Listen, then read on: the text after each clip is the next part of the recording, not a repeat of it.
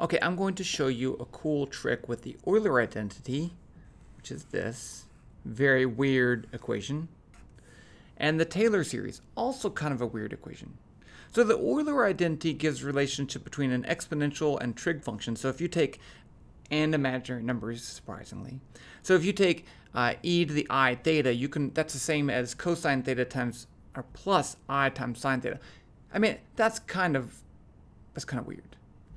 The Taylor series says that you can represent a function expanded about some point, I'm using the point 0, as a infinite polynomial. So some coefficient times x to the some power, a sum of those terms, where the coefficients are the derivatives of that function divided by n factorial evaluate that same thing. Okay, so let's do Taylor series for these three and show that doing that shows the Euler identity is true. So if I have, let's start with e to the x. I want to write that as a Taylor series. So let's write the first four terms. So I need to find a1, a2, a0, a1, a2, and I'm going to do it about x equals 0. So at x equals 0. So let's say, let's take the derivative. This is f of x. And it also could be written as that, but f of x. So let's take the f of 0, because I'm going to do it at 0. If I put in x equals 0, I get 1. Let's do f prime of x. The derivative of e to the x is e to the x. So f prime of 0 is going to be 1.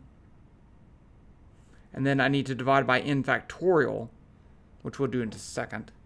I'll just write that as n 1 factorial is equal to 1. F double prime of x is, yes, it's e to the x. So f double prime of 0 equals 1. And then 2 factorial equals 2. And let's do one more term. F triple prime of x is e to the x. F triple prime of 0 equals 1. 3 factorial is 3 times 2 times 1 is 6. So I can write e to the x as, I'm going to write 1 plus 1 divided by 1 x plus 1 divided by 2 x squared plus 1 divided by 6 x cubed. And then you keep going on. Okay, let me put that right here on another sheet of paper just so we can use it again. So I have e to the x equals 1 plus x squared over 2 plus x cubed over 6 plus dot, dot, dot. And I'll come back to that. Now let's do cosine. And I'm going to say x, because I don't know why. And we'll change the theta in a second. So cosine of x. So I need, that's f of x.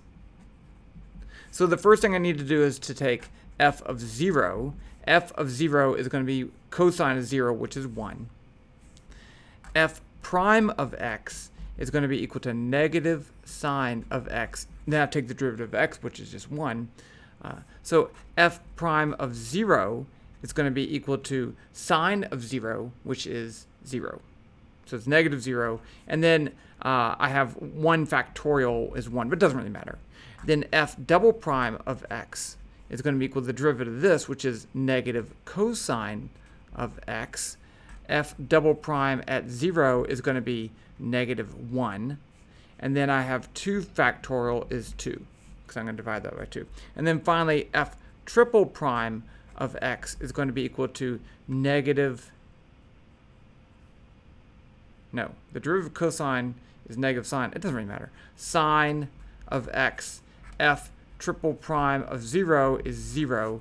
And then 3 factorial is 6. So f of x equals cosine of x. And that's going to be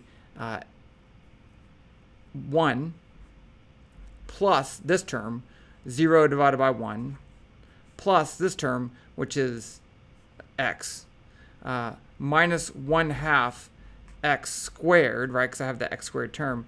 Then I have this one, which is going to be equal to plus 0. Okay, so let's write that down. So I'm going to put it right here. Cosine of x equals 1 plus 0 minus x squared over 2 plus 0.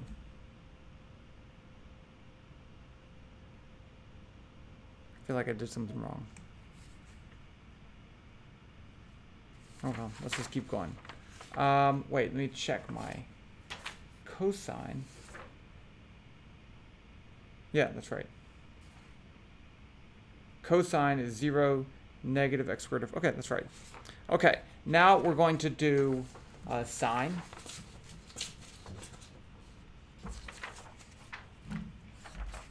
So sine of x. F of x equals sine of x. F of 0 is 0. F prime of x is going to be equal to cosine of x. F prime of 0 equals 1. And then 1 factorial equals 1. F double prime of x is going to be negative sine of x. And then I have f double prime of 0 is going to be equal to 0. And then it doesn't really matter, but 2 factorial is 2. And then f triple prime of x is going to be equal to the derivative of this, which is negative cosine of x. F triple prime of 0 is going to be negative 1. 3 factorial is 6. So sine of x is going to be equal to 0 plus this, which is 1 over 1 x. Did I leave that off, the other one? No, I didn't. So it's going to be x. And then plus this, which is 0. I'm going to put the zeros. And then that's the x squared term. And then minus x cubed over 6. And let's add that over here.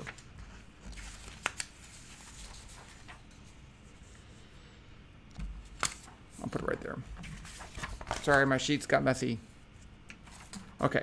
Sine of x equals 0 plus x plus 0 minus x cubed over 6. Okay, so now I see where I was confused before. Now let's do one more thing. I want to do e to the, instead of x, I want to do I theta. So if I just replace x with I theta, then I can replace all these x's with I theta. So here I have 1. There's no I theta there. There I have plus I theta. Here I have I squared theta squared. So I squared is going to be negative 1. So I get negative theta squared over 2. And then lastly, I have this one. I'm going to have an I cubed. So I times I is negative 1 times I is negative I. So I get negative I x cubed over 6. And then I have cosine x. I'm going to change that to cosine theta. Cosine theta, there's nothing I need to do except to put 1 plus 0 minus theta squared over 2 plus 0. And then sine theta, I'm going to put in theta in for x and multiply this by I. So I get I sine theta. It's going to be equal to 0 plus theta, but I had to multiply by I, so plus I theta.